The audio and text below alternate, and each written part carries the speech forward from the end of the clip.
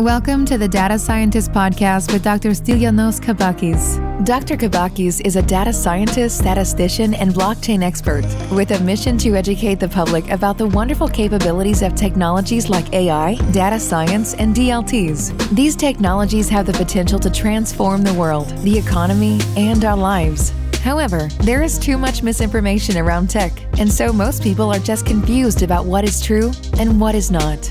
Whether you are a CEO, an entrepreneur, or just an enthusiast, the Data Scientist Podcast helps you separate reality from hype. Hi everyone. On this episode, I want to talk about a very interesting article, a famous article on Harvard Business Review called What's Your Data Strategy? So this is a very famous article written by two guys, Leandro Del Newell and Thomas Davenport. And in this article, the authors, they provide their own interpretation of data strategy and their own categorization of data, of the different types of data strategy. So in brief, they say that data strategy, there are two main objectives in data strategy: defense and offense. Okay, so data strategy objectives can be categorized in defensive objectives and offensive objectives. And an organization needs to understand where they lie on the spectrum and then plan accordingly. So what's the difference between defensive objectives and offensive objectives? So defensive objectives refer to ensuring that there are data security measures in place and that the organization is protected against the worst possible outcomes. So it's data security, privacy, integrity, quality of the data, regulatory compliance, governance, etc. So in the defensive world, what is the key are things like having the right processes in place in order to ensure data quality and in order to ensure that there's clear visibility of who's handling what. And this is where some ISO standards like the ISO 27001 can play a huge role. And in general, defensive strategy is more about making sure that nothing can go wrong. Okay? So I guess a very good example of an organization that cares about defensive data strategy is hospitals and related institutions, where they have to handle very large amounts of data. This data is crucial to their operation, but they don't care so much about how to use data to extract value from them. They're using data for their operations, and they want to make sure that this data is not abused.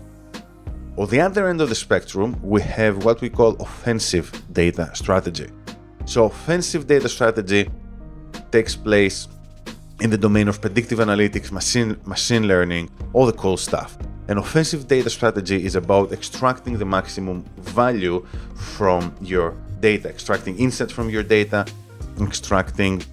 creating models from your data, which can help give you a competitive advantage, which can help you beat the competition and increase your margins and improve your efficiency. So a great example of the type of organization that cares a lot about offensive data strategy is retailers. Okay, so retailers, they have to do things like customer analytics, customer segmentation. If we're talking about online, then we're also talking about recommender systems. So retailers, like online retailers like Amazon, they invest huge amounts of money in order to improve their recommender systems, and even a small increase in the performance of such a system can make a very huge difference in the bottom line of an organization. Okay, so all these organizations are really playing offense with their data. That's not to say that these organizations don't care about data privacy, they do, but for them, the key with data is to make the most out of it. Okay, and then you have some organizations that sit in between, like banks. Okay, so banks, they're very heavily regulated and they need to ensure that they are complying with the regulations, that there's no data abuse taking place, and etc.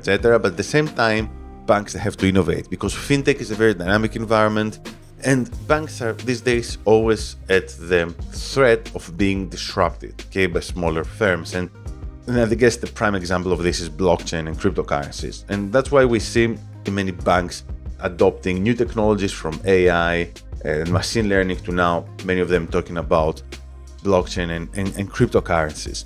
And banks really have to find a balance between the two. So understanding what are your objectives as an organization can help you understand whether you need to play defense or offense, because the requirements are very different, right? So if you care about defense, then you should care about GDPR compliance. If you care about offense, then you should care about creating a very solid team of data scientists who can take the organization to the next level. In my work, I had the opportunity to work with both types of data strategy. So with my work as a data scientist, as an individual, as someone who is working in research and development, I'm playing offense.